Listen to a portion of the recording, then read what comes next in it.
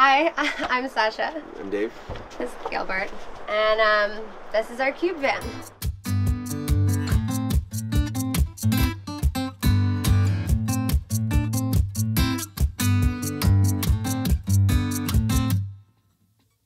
Have you ever seen the devil dancing but with eyes like an angel? I never thought it could be. It took me over and swallowed my soul, and you're all like a god. We started out with just a regular cube van shelf. The biggest job was welding in the steel doors in the back because we got rid of the roll-up door.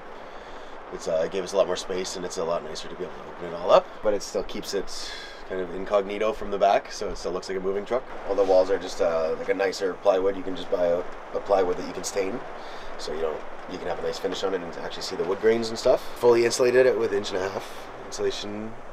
Prior to insulating it, we painted the whole entire inside of the truck with like a silicone-based paint, just to add a little bit of extra sealing, a little bit of vapor barrier, and then insulated, and then spray foamed, and then taped over all of the seams, so it holds pretty well in here.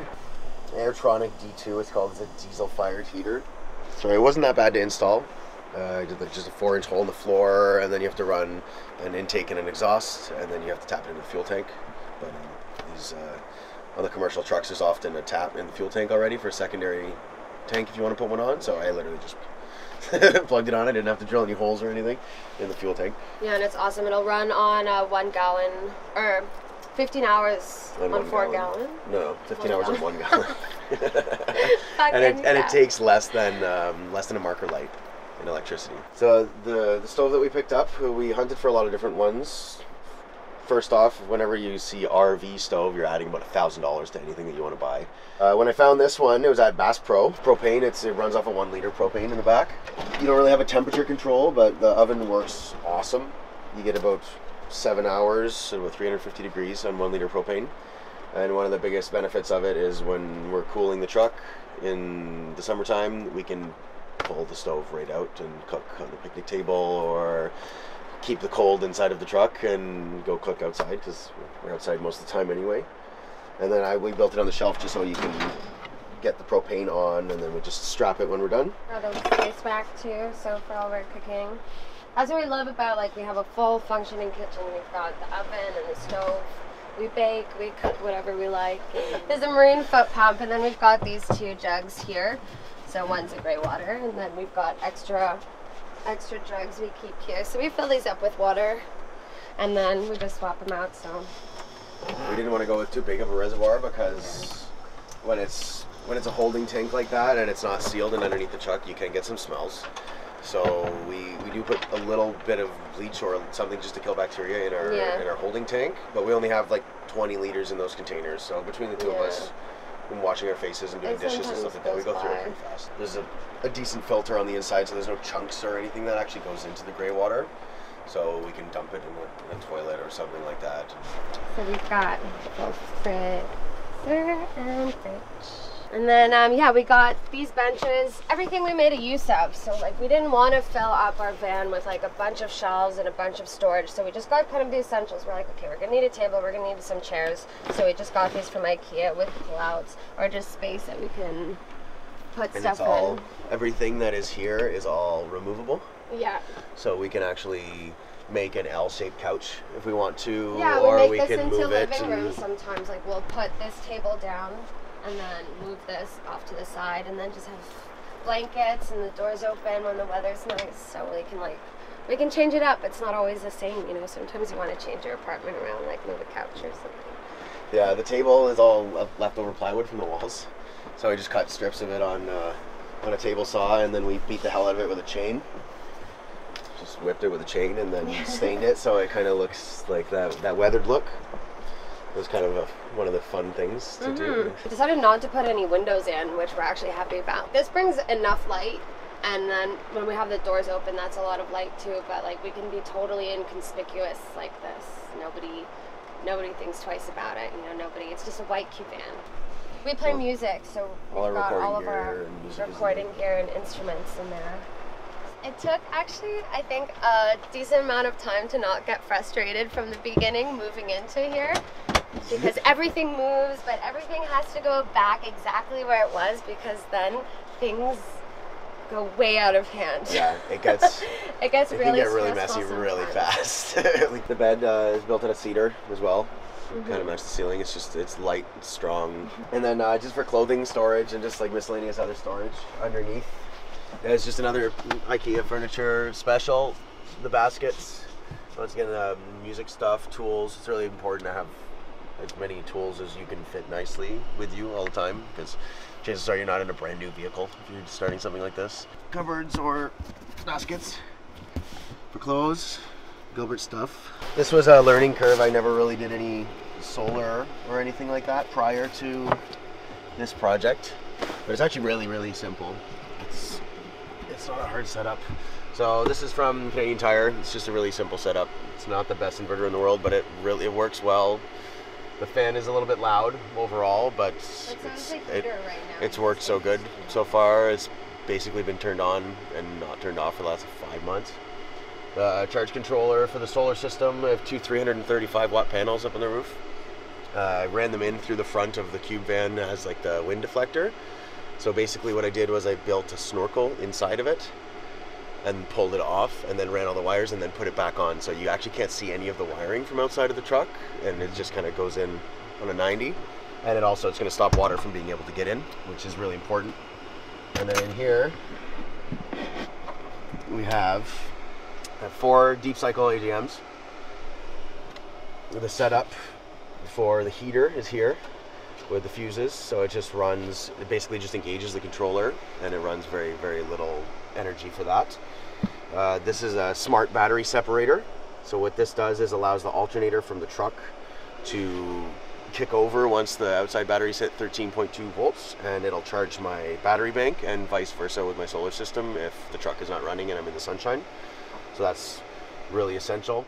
We lived together in Vancouver. We were together for like 2 years here in Vancouver, and we were paying a decent amount for an apartment, and we were both just working so much. We adopted Gilbert, and we kind of just came to a point where like we never spend any time with each other. We're always just working so much. I was doing sales, and even on your days off, somebody always calls you and wants to meet you there, and you have to go down and deal with that however you need to, right? And it's like, what's the point of working so hard for a place that you don't spend any time in? Like, we were gonna stay, and we were thinking about, we're like, okay, well, maybe we'll like buy a condo and you know, we'll try it out for a year. If we don't like it, we'll rent it out, and then we'll go travel. And then we were looking, right? And then we found one, and we made an offer, and we didn't get it because our dog was 4 inches too tall. And like Strata wouldn't make an exception. That was the reason that we didn't get it, that we were told we didn't get it. So we're like, how do you own anything? You know, there are all of these rules. You can't bring you can't bring musical instruments into the building. There's no musical instrument noise allowed. It's like if I can't play guitar in the condo that I'm paying for to buy. Like, come on. So and we play music, so we're like, okay, well, that just totally turned us off on wanting to buy anything at all. Built this whole thing for $6,000 less than what the down payment would have been, and now we have no rent. And then when we go play gigs, we just drive wherever we need to, because that's what we were thinking too. Like, what if we get a gig in another province, right? We have to take time off work, we need money to get there, we need somewhere to stay, we have all these instruments, we have a dog, right? So this way we can go to all of those places at any time. I work with a company called Cooks for Hire. Primarily we play music. We have been playing a lot of gigs and building merch and selling merch and making videos. And we've been making leather stuff too, and we try to get involved in lots of crafts. I work out with horses in Langley, so we're everywhere. Back and forth, and we do a lot of custom-made belts. I've been doing that for a couple years now. I started off with the chef knife kits, so it's a custom bison leather handmade roll for your knives specifically. So yeah, we dip our hands into a lot of different stuff. So I'd rather work like that and pick and choose and have the freedom to do what we want. Yeah. Well, with any vehicle leaks and stuff like that, mechanical stuff is always going to be an issue, because you don't have to make sure your house runs properly to get you to the next place, or etc. Usually, especially if you're renting, you don't have to worry about that kind of stuff. Every once in a while, if I have to put $400 or $500 into maintenance in the van, it's still a lot less than Like paying house for rent in Vancouver, so it kind of balances itself out a little bit here and there. And I do most of the maintenance myself. I've done the high pressure oil pump. I've rebuilt the fuel bowl on it. We've done like all the ball joints on it, and rebuilt the exhaust on it. You have to also get used to not showering. Like, we don't have a shower in here. Yeah. So we don't, like, I don't know. We have a hot water on demand that we shower outside of the back of the truck. But now it's cold, so Yeah, it because gets we were pretty planning on cold. going to Cali, so in the warm weather we're like, oh, we'll just like, you know, put the hot water on demand unit. But yeah, we shower at friends' places and Community center. centers. There's like, There's so many. it kind of just like stopped worrying a lot just about everything, about Yeah. money in Also, general. It's like so stressful to worry about getting that new thing for your apartment or buying that new car, your monthly payments on your truck, and getting to work and paying for the portman when I was commuting every day in the rain. And that commission job selling motorcycles, like that kind of, it all adds up to a lot of stress. And when we live like this, it's like, what do you have to worry about? it teaches you to not be wasteful, and it teaches you to, you know, really use the things you have and realize how much shit you don't need. It's hard because it kind of is like a movement right now. There's a lot of people that are jumping on the bandwagon. We've always been kind of like nomads like that, so it was a pretty easy transition for us. There's a lot of people that look at it and will do great on the weekends at it, but it's not cut out for everybody. It's not an easy everyday lifestyle.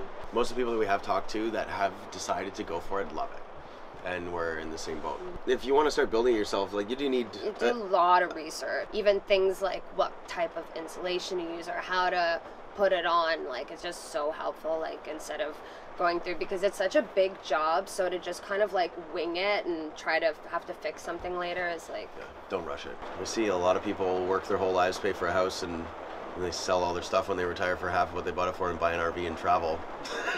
So we're just like, we should just do that now.